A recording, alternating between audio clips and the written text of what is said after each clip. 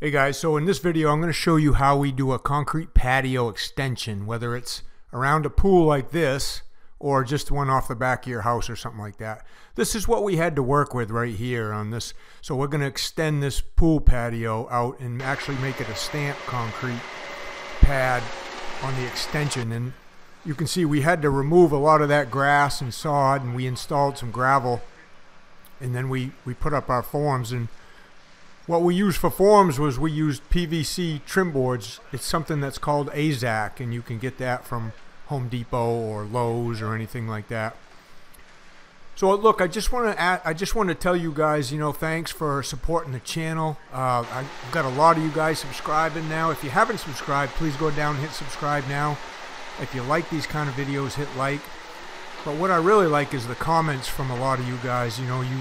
You've shown that you really support this channel. I just want to tell you I appreciate that. And then I get these comments like this where, somebody will comment like, hey, I did a pad just like this guy Michael, and I did it all from just watching your videos, and it came out really great. So I appreciate stuff like that, guys, and thanks again. That's what makes doing these videos really worth it for me. So as you can see, the access on this pool was a little bit tough, so we had to use a conveyor truck. And using the conveyor truck, didn't make it too bad, made it pretty easy. It's putting the concrete right where we need it. And what we did was we drilled and pinned into that existing concrete, that pool patio, so the two separate patios would never lift or settle from each other. They would always stay the same height. Then we put our wire mesh in there, and we put what's called the slab bolsters under the wire mesh to keep it up off the ground. So now we're just extending the concrete patio out about 4 to 5 feet in most spots, and then we're adding an existing larger patio onto the back of the house.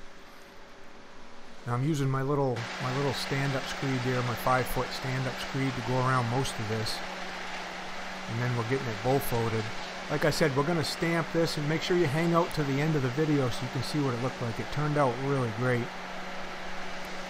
But the key is, when you do something like this, and especially if you're stamping it, that you don't bite off more than you can chew, and you know just exactly like how the concrete's going to act and react, so you can get a good stamp impression in it. We're all pretty experienced at stamping. We've been doing it for years and years and years. It's a specialty skill, and it's just not something you want to tackle without starting on something really small at first, or even maybe working for somebody and learning the ropes that way. But everybody's got to learn somehow, and if you can learn by watching, and I do have a stamp concrete course down in the description that will really help you understand the basics of stamping.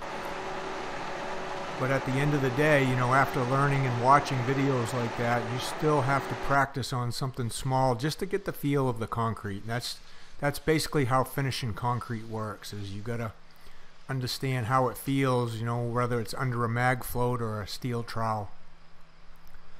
So the concrete's set up enough now so we can start stamping, and this is the key to stamping, is learning when to start. And it's different every day depending on your conditions, the temperature. There's just a lot that goes into learning when to start. I've got plenty of videos on learning when to start stamping or when to start finishing that you guys can check out. So Darren and Eric are getting started based on where the sun came up first, where it started hitting the concrete first, and also where we started pouring. We're throwing a charcoal release powder today for our release dust, and that's going to really add a really cool secondary color to the concrete. You'll see at the end when we get done and we start cleaning and finishing the concrete.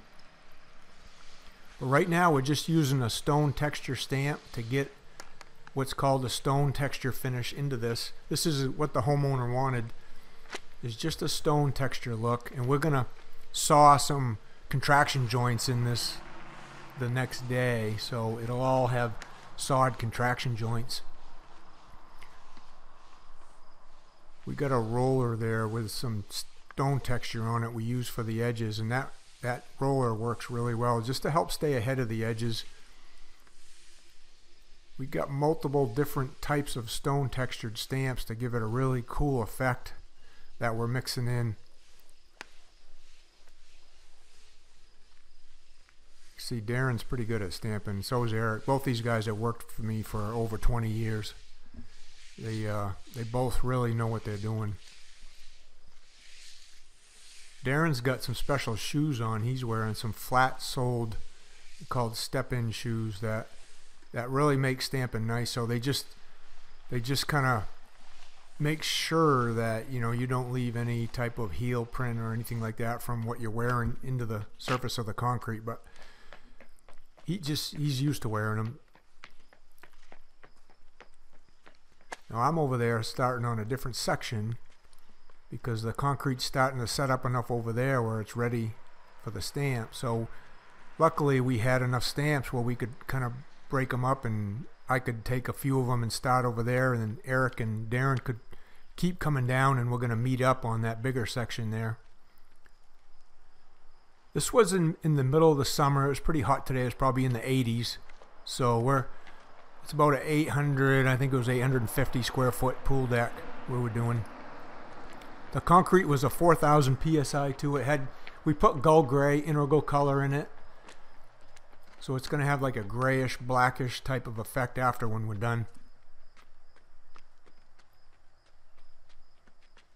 It's a process though. I mean, once you get started, when the concrete's ready, there's no stopping. It's just you go until you're done. Unless maybe you got a spot that's in the shade that's not drying quite so fast. But this is really going to transform this existing pool patio into a really nice space.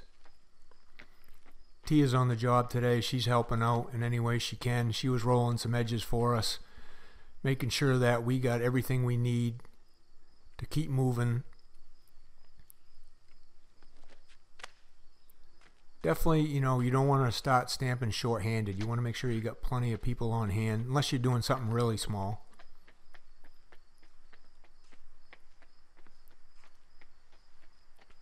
You can see how we're just pulling those stamps up, checking to make sure we got good texture before we move the stamp to the next section.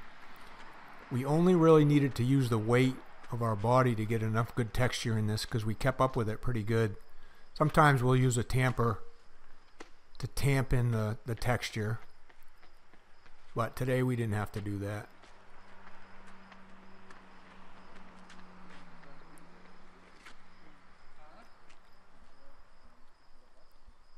You can see how we're just moving from one stamp to the next, one at a time, taking up square footage. Just one end to the other is basically all it takes. Who likes this stamp texture? Let me know down in the comments when you get to see the end. Do you like a stone textured look, or do you like something different with more like a defined grout line, like a ashlar slate or a cobblestone or maybe a random stone type of thing? This is a pretty popular texture up here where we live in Maine, and we've done this around a lot of pool decks.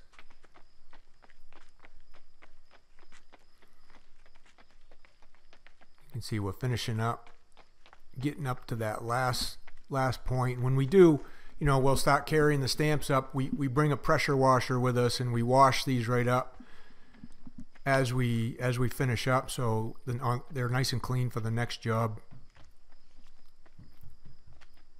We stamp a lot of concrete during the year. This is, I probably only video about 25% of the stuff we do.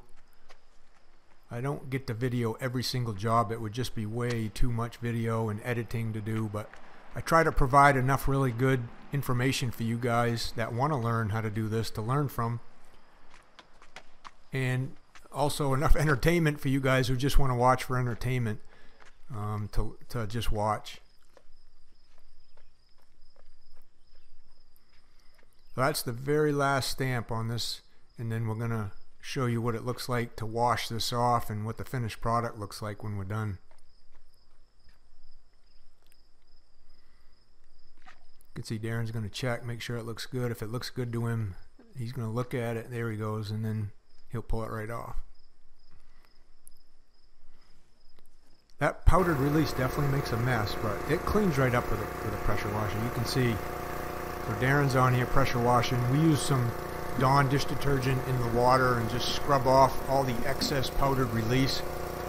And some of it, you know, probably about 15% of it or so will stay. That got pressed right into the surface. You can see how that stays, the release, and then you seal over that and it makes it look really sharp.